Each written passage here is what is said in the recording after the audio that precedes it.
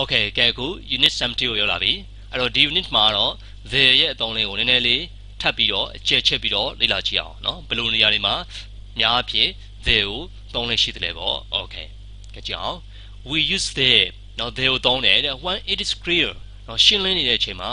which thing or person we mean เนาะငါတို့ဘာကိုပြောချင်တယ်ဆိုတာကိုရှင်းလင်းနေတဲ့အခါမျိုးမှာ the ကိုသုံးတယ်ဒါရှစ်ခါမှပြောပြသားပဲเนาะကိုဘာကိုပြောချင်တယ်ဆိုတာကိုနောက်ထောင်တဲ့သူကတန်ပြီးတော့သိတဲ့အခါမျိုးမှာ the ကိုသုံးတယ်ဟုတ်တယ်မလား okay ကြည့်အောင် what is the name of this street ဒီလမ်းနာမည်ကဘာလဲ the name ဒီလမ်းနာမည်ကဘာလဲတိကျရလေရှင်းနေလေ what's the name of this street အဲ့တော့ the name လို့ပြောဟုတ်နော် okay who is the best player in your team မင်းတို့အသင်းမှာတော်ဆုံးကစားသမားကဘာတူလဲတော်ဆုံးကစားသမားတယောက်ပဲရှိတာလေအဲ့တော့ the best player လို့ပြောရမယ်နော် the တော့တိကျတာနော်မင်းတို့အသင်းမှာတော်ဆုံးကစားသမားကဘာတူလဲဟုတ်နော်အဲ့တော့တိကျတာဖြစ်တဲ့အတွက် the ကိုသွားမယ် okay can you tell me the time please ဘယ်ချိန်ရှိပြီလဲဆိုတာကိုငါ့ကိုပြောပြပါလား okay ပြောချင်တာဘယ်ချိန်ရှိပြီလဲသူအချိန်မေးတာဒါလေးမှတ်တာနော် can you tell me the time please အချိန်မေးတဲ့ခါကျရင်သွားမယ်ဘယ်ချိန်ရှိပြီလဲဗျာ can you tell me the time please အဲ့တော့အချိန်ဘာချိန်လဲခုရောက်နေတဲ့အချိန်ကိုပြောတာဟုတ်ပြီနော်အဲ့တော့တိကျတယ် the time လို့သွားမယ် okay my office is on the first floor okay ကျွန်တော်ရုံးခန်းကတော့ on the first floor ပထမထပ်မှာပါတဲ့ first floor ပထမထပ်ကဘယ်နှခုရှိလဲတစ်ခုပဲရှိတာအဲ့တော့တိကျတယ်အဲ့ကြောင့်မလို့ the first floor လို့ပြောရမယ်ဟုတ်ပြီနော် okay ဒီလမ်းနာမည်နော်အတော်ဆုံးမင်းတို့အသင်းမှာအတော်ဆုံးကစားသမားနော်ခုလက်ရှိရောက်နေတဲ့အချိန်နော်ပထမထပ်ဒါတွေကတိကျတာဖြစ်တဲ့အတွက်တစ်ခုတည်းရှိတာဖြစ်တဲ့အတွက်ဘာလို့သုံးမလဲ there ကိုသုံးတယ် okay do you live near the city center city center ဆိုမြို့လေကောင်ပေါ့နော် okay town center နော် city center မြို့ကြီးဆိုရင်တော့ city center ပေါ့မြို့သေးလေးဆိုရင်တော့ town center ပေါ့ okay do you live near the city center မြို့လေကောင်နားမှာမင်းနေရလားမြို့လေကောင်ကတစ်ခုပဲရှိတယ်အဲ့တော့ there ပါမယ် okay excuse me where is the nearest bank okay excuse me ခွင့်ပြုပါအောင်လို့ဒီမှာတစ်စိတ်လောက်ဟန်ဒါမျိုးပေါ့နော် okay ကိုကလူတယောက်ကကိုအာယုစိုက်လာအောင်ဒါလေးပြောတာ excuse me ဒီမှာဗျာ where is the nearest bank เนาะအနီးဆုံးဘဏ်ကဘယ်မှာလဲเนาะဘဏ်တွေအများကြီးတည်းကတဘဏ်ကိုပြောချင်တာမဟုတ်ဘူးเนาะအနီးဆုံးဘဏ်ကိုသူကပြောချင်တာအဲ့တော့တိကျတာဖြစ်တဲ့အတွက်ဘာလို့သုံးလဲ there ကိုသုံးမယ် okay အနီးဆုံးဘဏ်ကိုပဲသိချင်တာဘဏ်တွေအများကြီးတည်းကတဘဏ်ကိုသိချင်တာမဟုတ်ဘူးအဲ့တော့ there ကိုသုံးရမယ်နောက်တစ်ခုကသူကဒီ same ဆိုတဲ့ adjective ပေါ့နော် same တူညီသောဆိုတဲ့ adjective သူ့ကိုလည်းပဲ there နဲ့တွဲပြီးတော့သုံးလို့ရှိတယ် the same ပေါ့နော် the same okay ကြည့်အောင် we live in the same street we live ငါတို့နေတယ် in the same street တူညီတဲ့လမ်းမှာငါတို့နေတယ်ပြောချင်တာငါတို့တလမ်းနဲ့နေတယ်ဒါပြောချင်တာ we live in the same street okay အဲ့တော့မှအဲ့ဒီ devil မှာဒီလိုပြောလိုက်ရတယ် I live in the same street as him okay I ကျွန်တော်ဟာ him သူနဲ့ in the same street တလမ်းထဲမှာနေတယ် live in the same street တလမ်းထဲမှာနေတယ် okay we live in the same street ကျွန်တော်တို့တလမ်းထဲမှာနေတယ်ဒါမို့ I live in the same street as him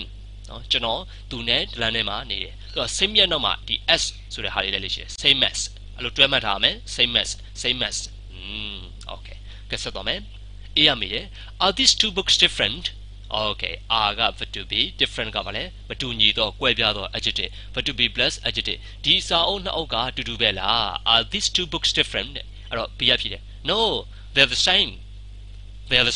they are the same တူတူပဲဟုတ်ပြီနော်အဲ့တော့ပြောချင်တာ same ဆိုတဲ့ adjective ကို they လေးနဲ့တွဲပြီးတော့ the same ဆိုပြီးတော့သုံးလို့ရှိတယ် okay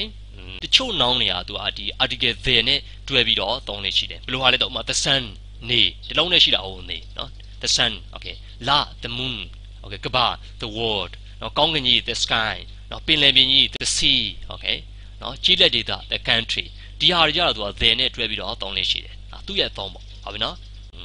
The sky is blue and the sun is shining. The sky is blue. ကောင်းကင်ကြီးလည်းပြောင်းနေတယ် and the sun is shining. နေရလည်းပဲတာနေတယ်။ဟောနေတာတယ်ဒါလေးမှတ်တာနော်။ The sun is shining. နေတာနေတယ်။ Okay. Do you live in a town or in the country? Do you live in a town? မင်းမြို့မှာနေရလားဒါမှမဟုတ် in the country ကြီးလက်ဒေသမှာနေရလား The country လို့ပြောလိုက်ရတယ် The countryside လို့ပြောလိုက်ရတူတူပဲ။ The country, the countryside နော်ကြီးလက်ဒေသကိုပြောတာ။ဟုတ်ပြီနော်။ Okay. အဲ့တော့ဒီကောင်လေးဘာနဲ့တွဲပြီးတော့သုံးလို့ရှိတယ်။ The နဲ့တွဲပြီးတော့သုံးလို့ရှိတယ်။ကဲဆက်ကြည့်အောင်။မရဲတပ်ဖွဲ့ပေါ့နော်ရဲပေါ့ the police တဲ့နဲ့တော့ရတယ် the police နော်မိသားတပ်ဖွဲ့ the fire brigade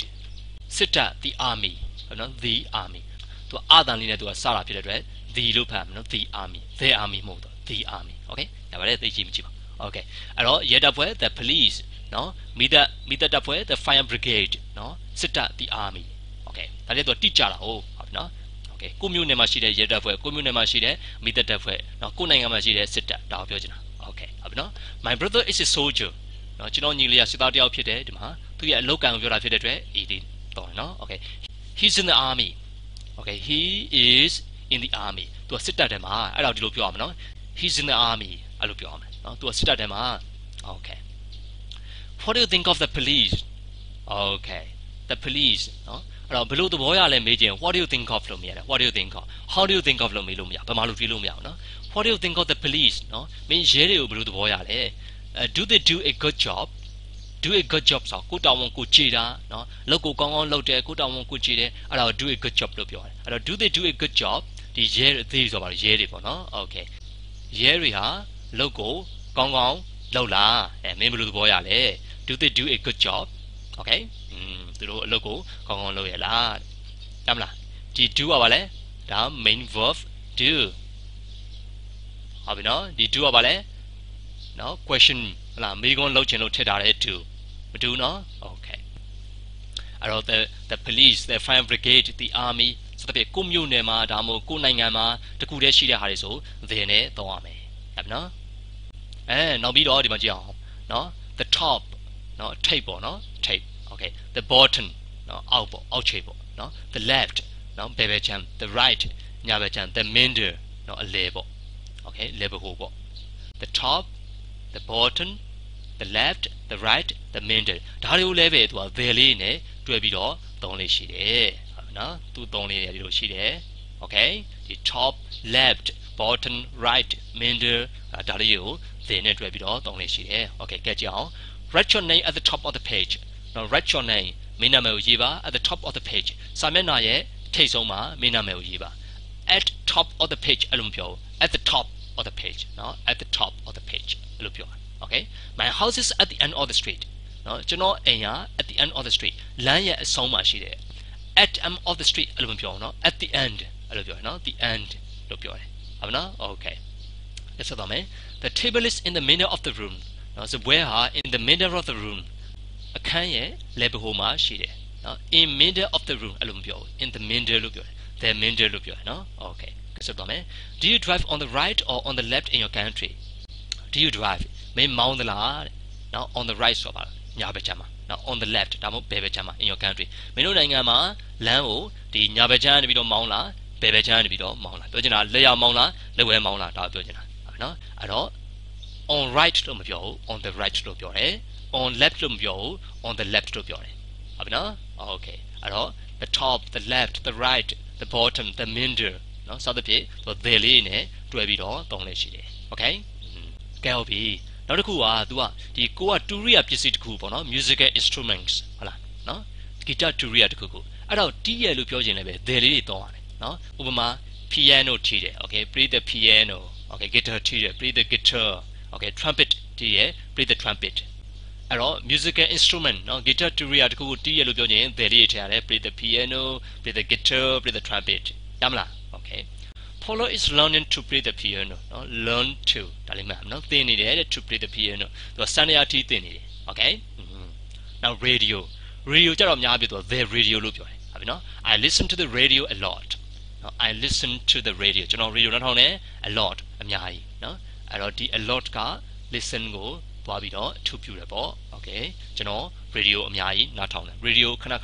နားထောင်တယ်ဟုတ်ပြီနော်အဲ့တော့ the radio လို့ပြောတယ် I listen to the radio I listen to the radio the radio အဲ့လိုပြောတယ်ဟုတ်ပြီနော် okay အဲ့လိုပဲ internet ကိုလည်းတူတူပဲသူကနော် the internet လို့ပြောရတယ်ဟုတ်ပြီနော် do you use the internet much မင်း internet အများကြီးသုံးသလား much လို့ပြောလိုက်ရတယ် a lot လို့ပြောလိုက်ရတယ်ဟုတ်ပြီနော် do you use the internet a lot မင်း internet ကိုအများကြီးသုံးသလားခဏသုံးသလားအဲ့တော့ radio the radio internet the internet နော်အဲ့လိုလေးသူကသုံးရတယ် okay အဲ့ internet သုံးတာကိုဒီလိုပြောလိုက်ရတယ်go on the internet နော် internet ပေါ်တက်တယ်ပေါ့နော် line ပေါ်တက်ပြီးတော့ရှားတယ်ဖွေးတယ်okay go on the internet surf the internet surf ဆိုတာလှိုင်းစီးတာပြောတာနော် internet ပေါ်တက်ပြီးတော့လှိုင်းစီးသလိုနော်ဟို website ဝင်ဒီ website ထွက်အဲ့ဒါ surf the internet ဒါမှမဟုတ် browse the internet browse ကဒါမြည်တာနော်သူရဲ့တဲ့ပဲမြည်တာမစောက်တွေပါလေဝယ်ကနေကိုကမြည်တာအဲ့ဒါ browse နော် internet သုံးတာကိုပြောတာပါပဲအဲ့တော့ go on the internet surf the internet browse the internet ကြိုက်တယ်လို့ပြောလို့ရတယ်နော် internet သုံးတယ်လို့ဒီပဲရတယ် okay ကဲဟုတ်ပြီအဲ့တော့ there သုံးရမယ့်ဟာတွေကိုပြောပြီးသွားပြီဆိုတော့ဒီတခါ there မသုံးရတဲ့ဟာတွေ there ကိုထည့်စရာမလိုတဲ့ဟာတွေလေကြည့်အောင်ဟုတ်နော်okay အဲ့တော့ television TV နော် there မလိုဘူးနော်ဥပမာကျွန်တော် TV ကြည့်တယ် I watch TV အများကြီးကြည့်တယ် a lot I watch TV a lot I watch their TV လို့ပြောစရာမလို there ထည့်စရာမလို radio မှာကျတော့ radio နားထောင်တယ်လို့ပြောရကြတော့ listen to the radio TV ကြည့်ရကြတော့ watch TV ဒါပဲ there မလို okay What's on television tonight okay ဒါလေးမှတ်ထားနော် What's on television tonight ဒီည TV မှာဘာလာမှာလဲဒီည TV မှာဘာလာဖို့ရှိတယ် okay What's on television tonight okay What's on the television လို့ပြောစရာမလို What's on television ဒါပဲ okay Can you turn on the television